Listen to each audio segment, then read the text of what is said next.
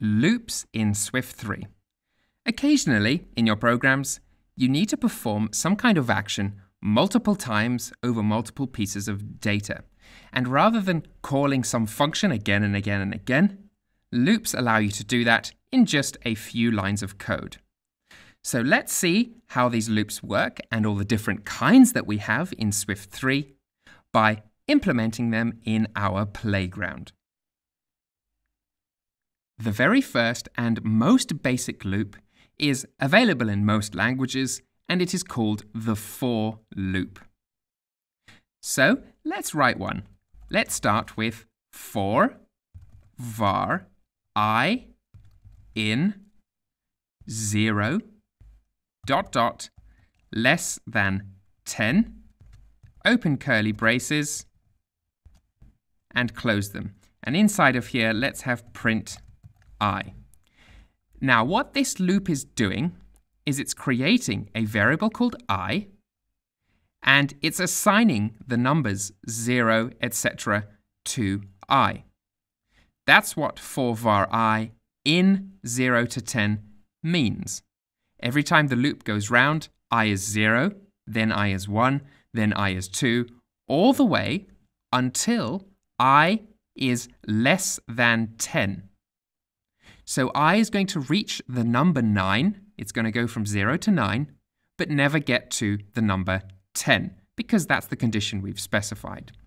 And we've said each time you go round, I would like you to print I out. And that's why over on the right we see 10 times. And if I open up my I icon, we have the number 9, which is what I currently is. So this is the basic for loop. Now, if you've programmed with Swift before, you might have done it a slightly different way, and this is the way that's recognized languages the world over, where we would have a for var I equals 0. We would have a semicolon until I is less than 10, and then we have an I++, which adds 1 to I. And inside there, we would have a print statement or whatever we needed. But notice how Swift 3 quickly throws an error. And it tells us C-style for statement has been removed in Swift 3. And it suggests the version that we implemented just above it. So, if you come across web tutorials and they recommend this for statement, it will not work. Let's delete it from our memories right now. Right, so when would you use a for statement? Well, if you had an array of stuff and you wanted to go through each item and print it off or do some addition to it or whatever you wanted, that's where for loops really come into their own. Let's have a var called numbers, which is going to be an integer array. Let's have int is equal to a new integer array, and let's just pop in whatever numbers we wish to put in there. Now let's create a for loop.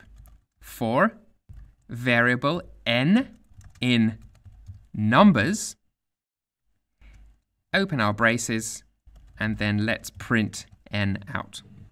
So this for loop is going to go through each number one by one in that array, starting from index 0, so 4, and going through it element by element. So that's how you grab each element from an array. Then we have a different kind of loop, and this is called a while loop. So let's have a var, and actually before I do this, I'm just going to delete this so it's clear for you. Let's have var count is an integer which is equal to 0. And this variable is going to keep count of our while loop. Then we have while count is less than 10.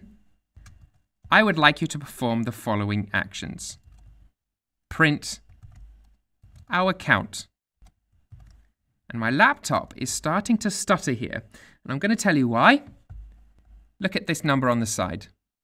This loop has gone round tens of thousands of times already. And you might say, why is it doing that?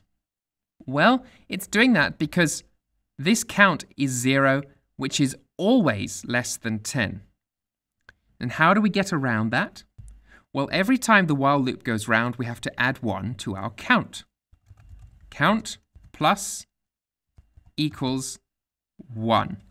And look at my spinning beach ball of death on my Mac. It's not quite catching up with itself. So I'm just going to pause the video here and come back when it's fixed. And I've fixed it. So there, if you did the same as me, you've kind of had a mini, well, it's not a crash, but it's a place where your program gets stuck. And this area where it gets stuck is a problem that even experienced programmers like myself run into occasionally. So always check there is an exit condition for your while loops or your for loops or whatever loops you have. Okay, there is a final version of the loop that is called a repeat while loop, where we ask it to repeat a certain function. So let's have print something like not yet and add 1 to our count. And then we give it a while condition. So I want you to repeat that function while count is less than 10. And if I just remove this while loop, so count is 0, it should go round the repeat loop 10 times. And there we have it. So that's a repeat while. And the difference between a while loop and a repeat while is that the repeat performs the function first. So the while loop performs it as part of the loop itself.